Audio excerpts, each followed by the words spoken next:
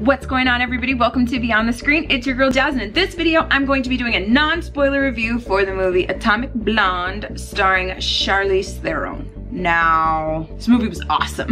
I think that the trailer does a pretty fantastic job explaining what the movie is about. Usually with these action movies, you don't get very much dialogue. Atomic Blonde did an awesome job at telling you what the movie is about without spoiling the entire movie. They just left out one tiny little thing that I feel like I can tell you without the movie being spoiled that might intrigue you a little bit more than you're already intrigued, or make you a little bit more interested if you weren't really interested at all. This movie was set in 1989, which is the best year ever because it's the year I was born.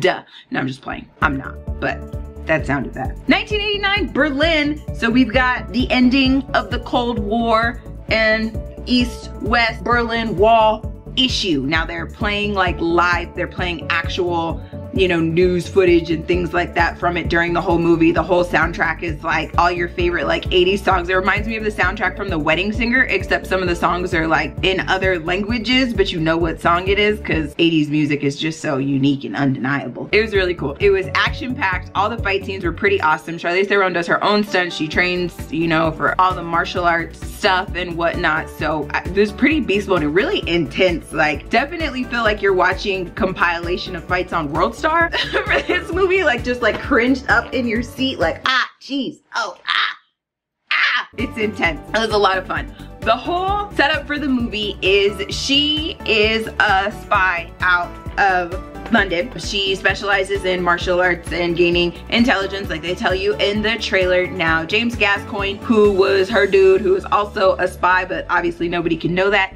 he gets murdered in Berlin while on assignment because he is carrying a lot of information that is called the list. It is contained on a watch. Now, this list can blow up everybody's spot. It's got dirt on spies, on private operations that have gone on. It's basically a list that can drag the Cold War on another 40 years as it's about to end.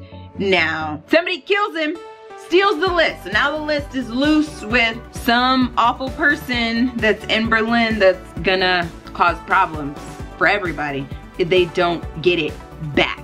Now, James had a contact, his name was Spyglass. Now Spyglass has memorized this list. So now that James is gone, obviously getting Spyglass is the next best thing. So they send Lorraine to Berlin to go retrieve Gascoigne's body and to figure out what's going on with this list. Now, they get her in contact with this guy, David Percival. Now, the setup for the movie is she's being interrogated on her experience in Berlin. So she's telling the story, which I thought was a really cool way to do it. Cause you know, you see in the trailer, she's sitting in the room and she's like all beat up and everything. So it's like you find out how all that went down. She meets a lot of different people at her time in Berlin, including the Mummy.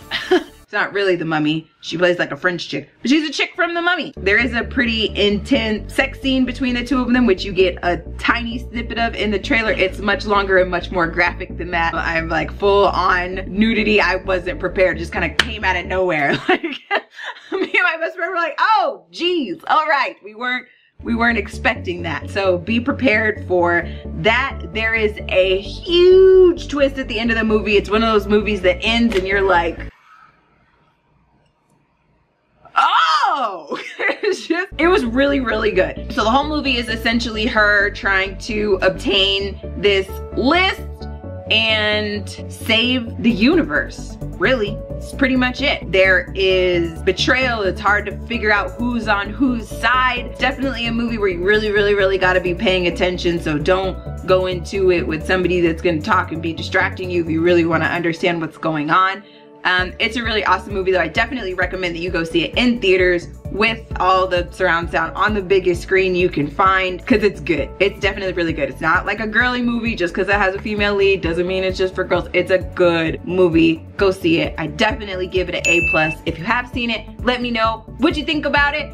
If you weren't thinking about going to see it, but now you want to go see it, let me know that too. If you enjoyed this video, smack that like button. If you want to see more videos from me, go ahead and hit that subscribe button. As always, I love and appreciate each and every one of you. Until next time, God first, God bless.